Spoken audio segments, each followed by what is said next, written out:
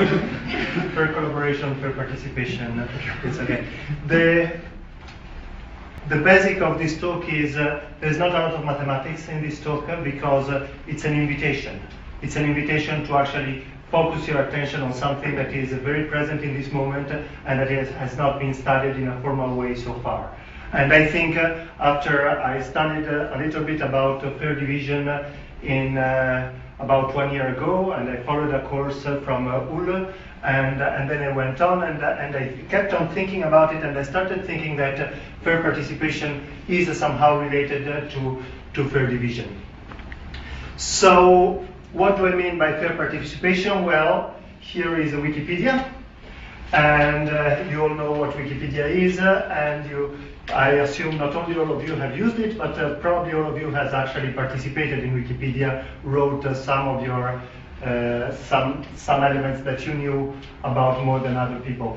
What maybe not everybody knows is that, of course, if you have more time, you can slowly become an editor, and then you can actually start to have a little bit more power than other people. At some point, you even can change what other people have done without it appearing in the history. So somehow there is some at some point there is not a lot of fairness in the way in which it works, in the sense that people who have a lot more time can actually end up having a lot more power in the way in which it works. But nevertheless, it's considered to be the best representation, the best system in the terms of collaboration, with a lot of people collaborating together. Here is another one, and it's called User Voice. This is actually a company, and they offer to make a feedback, to get feedback from people about a particular company. You have a company, you say you want to have a feedback about it, they get all the various feedback, they ask people to vote on the feedback. So for example, we are doing right now a workshop. You would like to know how is this workshop going. Each of us can write their feedback, and each of us can actually vote on the feedback of the other. Now notice something. There are two sections. You can have the new ideas. As the new feedback enters, people can vote on them, and so this is slowly flowing. And on the other side, you have the top ideas, the ones that have been voted more. Now at some point, this becomes so big that you actually have to have new pages, and at some point people will actually not look into the new pages anymore. So eventually you will reach the point where the most old of the new ideas will not have enough votes to enter into among the top ideas. So eventually there will be some sort of gap, and the ideas will eventually be split between the one that are in the top and the one that are the new. So they tried to make it better, and they actually put the hot ideas. This is essentially by looking at the first derivative. I am looking at the feedback that are growing very, very fast, and if I find enough, I put them over here, and this is like having some sort of bus that goes from one side to the other. And you can go further, you can put the second derivative with the explosive ideas, and maybe even the third derivative and so on, but you're patching a system that doesn't work. Here is a third one. This one is Mixed Ink. This was actually employed, this also is a company, this was employed by the Obama administration to get feedback about e-government, and so they opened this with OpenGov, and they had a lot of possibility for people to present ideas, to use each other's ideas, to vote on those ideas, and unfortunately the one that had more contribution out of the whole United States that could participate was 110 contribution with 280 ratings. That's really not a lot. And if you look at how those proposals, so here we are inside one of those topics, and those are all the various ideas that have been built. Each of those can have more than one author, even though in general they tend to have only one author. So this is something, it's not really working. And there are very few very few votes, 60 voting and so on. But again, you have the way in which they are ordered. You have highest rated, you have recent, and then you have reshuffle. They are trying to get some sort of fairness somehow without taking away what was present. And then they have the most rated. What's missing is the least rated, because the least rated is the one that needs rating, not the most rated. Let's go on. So what kind of bias all those systems have? Well, first of all, one of the biases is that authors that have more times, they are normally able to bias the system. I gave the idea of Wikipedia, but in all of the others also, people who have more time they can actually work a lot. They can vote on the other, they can lower the amount of votes on the ideas that are competing with them, and they can actually get their idea going in front. Or authors with a wider social network, we are going to get into this, and authors who write their proposals before. If I write my proposals at the beginning and it's starting to gather votes in time, then it goes in the top votes, and then it's very difficult to get it out. On YouTube is one extreme example, YouTube comments. If you've seen, you have 2 comments that are pretty much the most commented. When things get over there, it's really harder to get them out. So if you have those 2 guys, well, you would expect that this guy is actually able to write something and decide for everybody else more than this other guy. Maybe in some sense, this guy might be able to gather information from all his social circle, but it doesn't matter. We want to actually, what does it mean fair? We want to actually evaluate proposals only by their content, strictly by their content. We don't want them to be evaluated by the social network of the author, by the free time of the author, by the wealth of the author. I come from Italy, it's a problem that I understand. By when was the proposal presented, Also, all those systems have ways to get positive feedback on this. All those systems, except Wikipedia. Wikipedia doesn't on this. You mean all those systems that shows what are the top system, and you can vote on them again. Those generate positive feedback, and we don't want those. I will explain exactly why. Right now we are going through a panoramic of the whole talk, but each of those will actually have a slide, and then the result should not be random. The result should be consistent. If we run the same thing again, we should find the same result again. So, but before we go forward, why are systems unfair? Well, first of all, positive feedbacks look good. I mean, if you have one comment that has been voted by 100 people or 200 people, it looks like there's a lot of people that are actually participating in the system. It doesn't matter if 300 comments have not been voted once, because you, as the person who is making the website, will show that one comment and say, so many people actually approve this. So it's better to have a good enough, very popular proposal than pick the best proposal but with only less votes. Having a fair system is not actually very good for people who want to build a website. It's good for the users, it's good for the society. It's not good for the people who are actually building the website. And it's hard work to make a fair system. That's why I'm coming here asking you for help. And no, really, I'm serious. And permitting people to use their social network works as a form of advertisement. You can advertise your idea. I will get advertisement about my system. So, how do we get the author social network irrelevant? First of all, some people, when I presented this idea to people, some people started to say, oh, but maybe the social network might be good. And the people with social network have it for a reason. Maybe they represent something, so it's good that they have it. Well, let's see. And the other one is the social network only works partially. There was some testing about it with people on Twitter suggesting things, and it didn't seem that they were able to gather a lot of support. Maybe. Let's see a moment. So you have Tim O'Reilly Twitter followers. That's 1,405,000. about 1,500,000, and then it's my followers, which is about 500. So this actually means that team has about 3,041 times more influence than me. Now this is a precise number.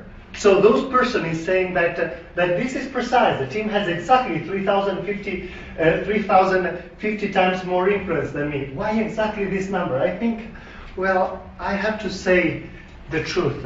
I think this is lazy thinking. I think this is not real thinking. This is bullshit. I'm serious. I'm sorry. The truth is that they are not really evaluating things on the content, and they're just using the social network. So, and then on the other side, they say, oh, but the social network is not really that important. Maybe. Well, the truth is that there are more and more actors, and there are more and more social figures that are entering into politics, that are, they're using their social network to get political position.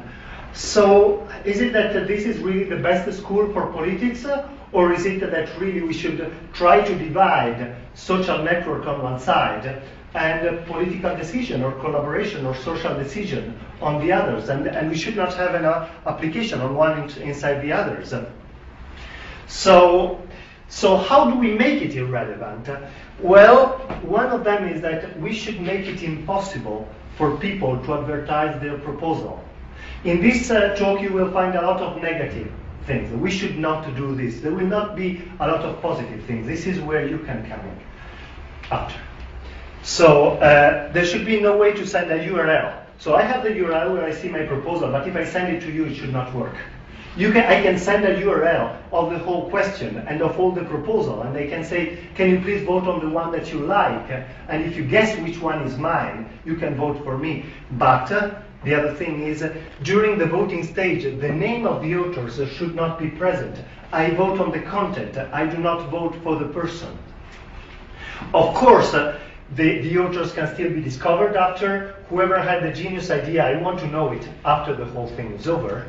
And the URL can still be assigned, provided that when you go to that page, you cannot vote. And I think there is a Faustian pact on the back of this, and I spoke about it before. I mean, I give you the possibility to advertise your idea, and you advertise also my system in this, and we have to get out of this pact. The independence from the amount of author free time. Well, one of the things is that if I give the possibility to people to do whatever they want in the system, they can really do a lot for their own good. So, who got it right? Online polls got it right. You go there, you vote for those possibilities, that's it, you cannot do much more. Slashdot got it right. You go there, you can read, but you can comment, but to sign, to vote for the other's comment, you cannot do it all the time. Every now and then you're given some point, you go there, you vote. Once those points are gone, they are gone, and they only last for a certain amount of time. So you cannot actually keep those points within itself. Of course, it's okay for people who have a lot of free time to use this free time to write a very good proposal. This is okay. And now we are starting to get really used to this picture, the long tail and log plot and so on. And a lot of systems want to have this because, as I said, it looks good. It looks good to have few elements which have so many things and have such a huge long tail. On the other side, something like this doesn't work very well because if someone presents a proposal before, they actually do not. They actually have a strong bias in favor. It's very easy that proposal will win. So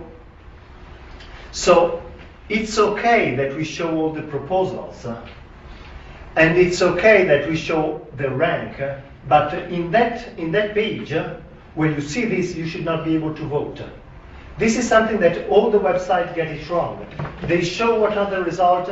And they also act, and they also say, oh, by the way, do you also want to vote for this? And that's how you get hundreds and thousands of people voting for voting for 2 or 3 comments on Twitter and on on YouTube, and then so many comments that have 1, 2, 3 votes. So is this one comment 10,000 times better than this other one? No, it's just that it was really unfairly evaluated. And also the number of votes, when you're evaluating, the number of votes should not be present. People tend to vote for a candidate if they think it will win. I had a nice story about it, but I don't have the time to tell it right now. So another thing that we can work on is, again, on the time. We've said people who write proposals at the beginning, there is a bias for them. But we don't have to present those proposals all the time. You know, we can say, okay, we keep a proposal only for a certain amount of time. But what does time mean? Well, okay, it can be real time. You present a proposal now, and now for 1 month you're going to be evaluated. And that's it. How many points you're going to get in 1 month. Another possibility is number of time a proposal is evaluated. You're going to be evaluated to appear 10,000 times on the page. Once those 10,000 times are over, you've gathered all the points that you could have gathered. And another one is, but then of course it enters another problem. What about a proposal who is presented among others? If you have in the same page different proposals, one will affect the others. There's a lot of work that is being done from psychologists and from sociologists on this kind of work, and more on that on the following slides. And then, or we can just say number of site visits. You know, you're going to stay on the site available for vote for 10,000 site visits, and some of them will find you, and some of them will evaluate you, and if they don't, well, that's it. Now, this is an important thing. The evaluation changes because of the interaction, because of what's around. So, for example, the order on which proposals are presented, that affects the evaluation, the position on the page, the other proposal in the page. There's a lot of work that is being done on this. I know it's 3 minutes. And the number of times a proposal is presented. There was a question, for example, about the war in Iraq, where there was a big poll, and if you asked on the second position something like, do you think that Saddam Hussein is equivalent to Hitler? If you ask that as a question, later on you asked, do you agree on the war in Iraq? The fact of having the question before affected the answer to the question later on. But we actually have a control over all this. We are designing those pages so we can measure those things or put them in a random way so that they are not giving always their bias in the same direction. So it should, of course, be a good website. It should be able to scale up. It should be user-friendly, and it should permit to people to build on past results. It should be collaborative from this point of view. All this while not sacrificing fairness. We believe that this is possible. So is fair collaboration a special case of fair division? Well, yes, because what you are dividing is dividing the user attention over the possible creative ideas that are there. And if you look at it, it's a fair division. It's a way of presenting fair division. But in fair division, there's a lot of those algorithms and creative ways where I divide the cake and you choose, or there is a knife going very slowly and I cut it at a certain point and so on. That really remained in my mind. So we need that kind of algorithm over here. We need that kind of creativity. And so such a website has not been done. We believe it can be done, and suggestions are welcome, especially creative ones. Thank you. Okay, 1 minute.